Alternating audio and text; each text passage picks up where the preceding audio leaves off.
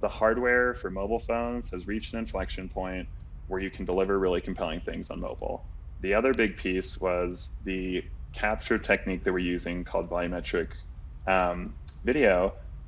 It was hitting a point where you could actually condense the files so they could run on a mobile phone. So you're like, okay, these holograms, the reason we did them on high-end headsets is you just couldn't put them on a mobile phone. It would just like, melt.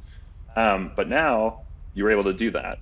And so we were looking at a couple things and saying like, okay, we really want to build out an augmented reality platform delivering the most rich form and complex form of AR that anyone's ever seen before, really going beyond a face filter. But we knew that there were a lot of building blocks to get there.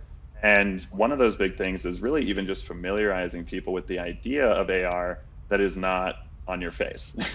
And so to do that, we're like, look, everyone loves social media. What's a new type of thing that people haven't seen that really works well with performers, celebrities, musicians?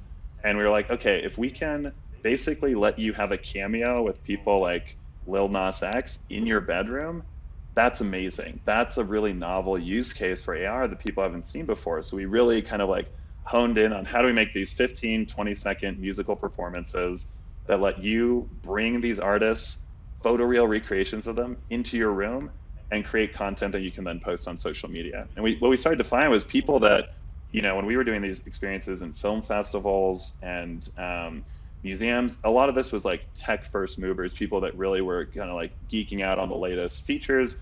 And the audience that we were reaching was not that at all. This was 13 to 17-year-old kids who they don't even know necessarily what augmented reality is, but they know that they want to do a cameo with their favorite artist. And to be able to reach that wide of a group so quickly, that was kind of like, aha, like this is kind of, we're getting towards mainstream adoption in a way that is a bit more rich. So it's been a really good jumping off point for our grand ambitions.